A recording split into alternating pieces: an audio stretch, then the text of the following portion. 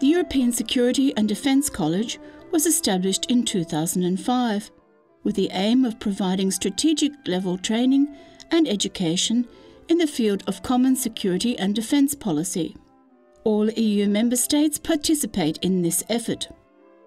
The training audience comprises personnel from the EU member states and EU institutions involved in the common foreign and security policy of the EU. The ESDC is a network college bringing together civilian and military institutes, colleges, academies and universities within the EU, as well as the EU Institute for Security Studies located in Paris. Certainement la possibilité, la structure qui permet de former ensemble sur les questions de politique européenne de sécurité et de défense, y compris dans ses aspects civils, tous les acteurs, militaires, civils, pour qu'ils puissent, en pleine connaissance de tout le potentiel de ce que représente cette politique, travailler sur nos opérations, travailler aussi ici à Bruxelles dans le processus de décision et dans les capitales.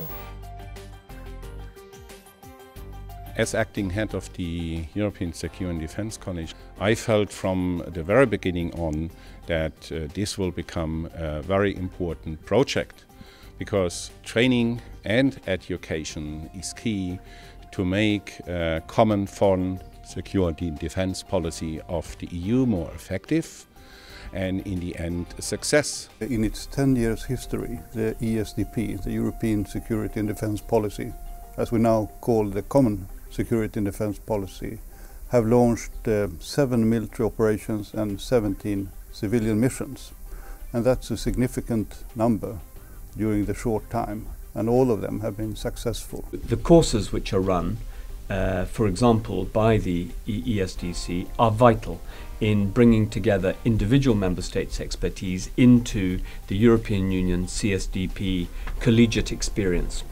Now, with a growing number and also with a growing variety of courses, more and more national, civilian and military institutes engage, contribute so to the success, and also engage in an effective networking among themselves. Of course, training and education is very important, and this it must happen at different levels, at the strategic level and at the operational level. And I think that the SDC courses are absolutely focused on achieving this important element. 2,500 people have been followed different type of courses, orientation courses, high-level courses for more experts people, or specialized courses on security sector reform, on communication, for instance. The training of the ESDC complements the training activities of the member states. To this end, the college has established its own training concept. It offers basic courses, such as the CSDP orientation course, specialist courses on such matters as security sector reform and press and public information, and high-level courses. This training concept addresses all levels of civilian and military personnel, from the grassroots up to the level of decision makers. All training courses are supported by an internet-based distance learning system. We rely very heavily also on the CSDP orientation course, the high-level course, all the courses that are run by the ESDC. We have developed a course towards a spokesperson for member states, and really we focus on the communication. The college makes a major contribution to a better understanding of the CSDP in the overall context of the common foreign and security policy, and to promoting a common European security culture. Well, I will be changing jobs, and in about a month's time I will be Director for International Relationships in the Netherlands Defence Forces, and this is a part of the preparation.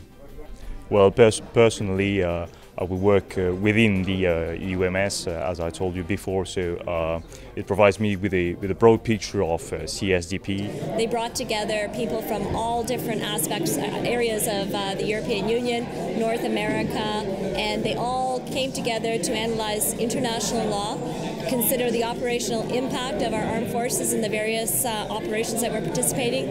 And you rarely see this convergence of expertise, knowledge.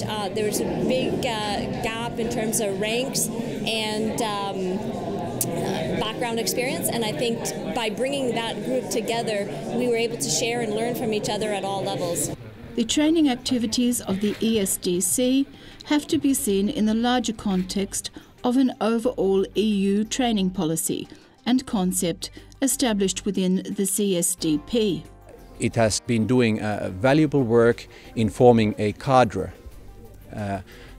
of strategically trained, so to speak, ESDP experts, CSDP experts, to be used or to be deployed in our missions, and also to have more trained personnel to work in the national administrations as well as here at the EU level in Brussels.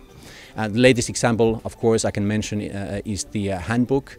An excellent piece of work because it does not enter too much into detail, but it gives the reader a full outlook of what CSDP today is. Various initiatives have been taken by other actors, such as the European Defence Agency, to cover specific training needs. The college is training representatives from our member states very much focused on policy issues, but EDA is undertaking training activities in some areas specifically related to capabilities. We discuss with the colleagues from the Defence College if there are subjects which could be addressed by the Defence College in our interest as well. The question remains as to whether the college can play a role in this in the future. Therefore, training is a very important activity, and we have to take some influence on the mindset of the next generation as far as European project management is concerned. The ESDC is, of course, to further develop. More permanent staff, hopefully soon, will allow more training offers through the college. And let me also mention the importance of the internet-based distance learning system.